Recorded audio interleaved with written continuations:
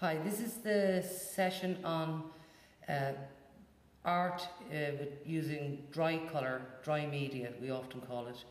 And to begin with it, we're going to talk about a little recap on what you've done already. You were working with only black and white materials. That was black sugar paper, and we used also white cartridge paper. With that, we asked you to free play with the materials, and we gave you a range of items with which to do that. Free play is a chance to explore and experiment with materials. So you may have used a crayon quite heavily, that's a wax crayon. You may have tried for something much softer item, such as charcoal. You might be wondering why we chose to use only black and white at the outset. Well, our thinking is that we focus therefore mainly on shape and line, the chief art elements associated with the drawing strand of the curriculum. Because if we had introduced colour at the outset, it's possible that children get distracted by colour. So therefore we work with black and white as a kick-off. And we do have white materials to be used on black paper. Chalk is a great one, and remember, most of the media that we're talking about can be used on their side, at the point. Children will often dot in their work. And the reason for not setting a task, I guess, is so that children have an experimental time seeing what a material can do. And remember, lines can be created not just by drawing lines on, we can also create a line by cutting. And many of you will have experimented with this. We can continue with that line, and we can begin to make drawings onto a blank sheet, drawings which are created using lines and maybe free shapes or geometrical shapes. Following on from the free exploration of materials, we probably have asked you to use, again, black and white materials, perhaps a pencil, to do what children like to do. They like to outline both natural and man-made objects. Really, the materials are the initial stimulus, and then after that exploration has happened, there's an opportunity then to begin what Froebel advised his children to do, looking at natural and man-made items, drawing around them perhaps. There's quite a distinct difference in the types of lines that man-made or indeed natural items will produce for you. Some samples of that type of work is produced here, large sheets and small sheets, rubbing and mixing the materials together, fingerprints, making large and smaller motor movements, and beginning to get an opportunity to see what the materials will do, and again, the focus on line and shape. Now, when we move to colour, when we begin working with dry media, we don't surrender our black and white media. They stay with us, but we begin to add in new dry media. None of these require the use of a sink. I do want to mention that with all work, whether it be black and white or indeed with colour, let's have, so that children, it's a management technique, to have damp cloths nearby so that when the children are using chalky or dusty materials, they don't have to go to the bathroom in order to clean their hands. This is a handy method, and you can also have a dry cloth. Let's add our black and whites then to the new materials. One of the simplest ones that you'd be familiar with are colouring pencils. They're just the cousin to the standard Joe Soap pencil. They give us small, sharp lines with good, vibrant colour. Another type of marker or dry media that you'll be familiar with are felt tip markers. Now, they're available in a range.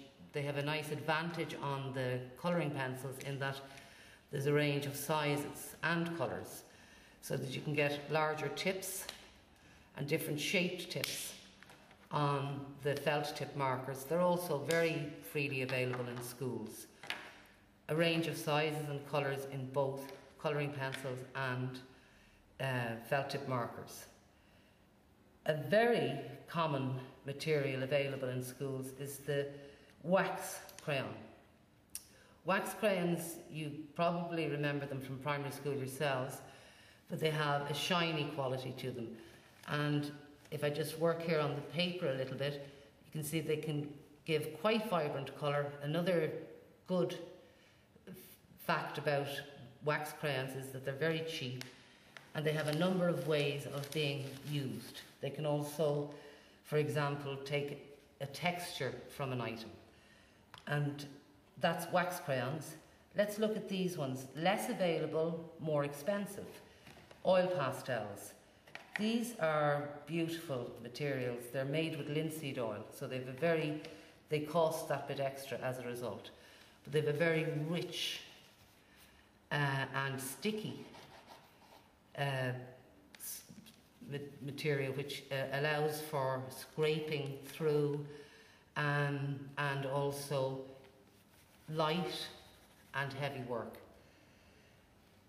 That's the oil pastel. We also have a big range of chalk pastels. We can think of pastel as meaning crayon now. The nice thing about chalk pastels is they also have vibrant colours.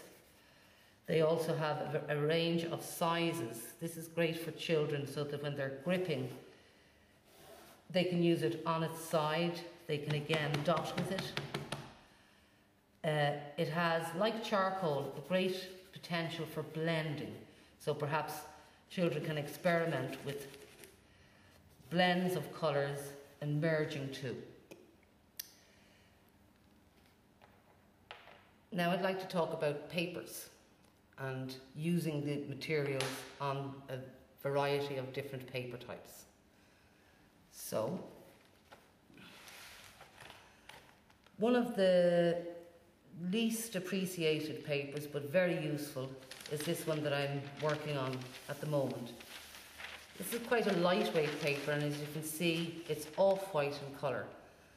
It's very cheap to buy. It's called newsprint. You'll find some of this in your pack. This is a great material for working with, for example, chalk materials, because they can be rubbed into it. It's also good for sketching, charcoal work,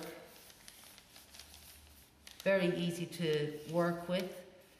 Not so good, of course, for something like wet materials, but we're not using those today. The other way that you might find that children would get a little frustrated with this type of paper is if they were using sharp pencils, which could potentially, it's not happening now, but cut or rip the paper. So it has great potential for use in the art room with a variety of different widths of dry media and types of dry media. The paper that you will also come into contact with, but perhaps it is the much more expensive version, is cartridge paper. Cartridge paper usually is available in a range of sizes. Depending on the school situation, you may be limited in size, but we do have large sheets of cartridge available from our supplies if you want to experiment with those. Cartridge paper has great potential, for example, working with small or narrow implements. And again, I'm working here in a free play approach. I'm going to take, for example, you might try two together. Children like to do this and then to work. Now they will perhaps begin to make representational attempts, and that's no problem. But what we would like you to do initially is just explore what the material can do, how thick, how strong, how robust it is, and how it looks on the paper type. Also, try your other materials, your other dry media. See what happens. How does a wax crane work in that situation, or indeed one of the oil pastels? Use a mix. Find out what you like using.